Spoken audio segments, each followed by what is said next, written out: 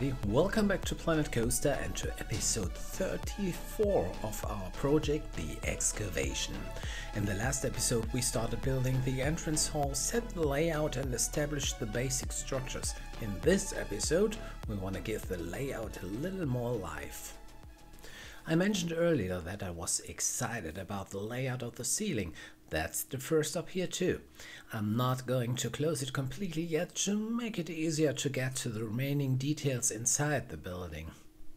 I like this cargo transporters. The back is great for decoration, but what I'm talking about, that's the way it always is. You can use the components from Planet Coaster for what they are meant for. You know, a lamp is a lamp, but often it comes down to turning a component back and forth and then using it for something completely different. So this cargo transporter becomes a building block for ceiling construction. Well, once the roof construction is finished, the rest of the video will be about the furnishing of the service buildings in this hall, and of course lots of decoration. It's time to celebrate the check-in points at the back walls and place some guests there who have booked the premium package and are waiting for help with their suitcases at the check-in.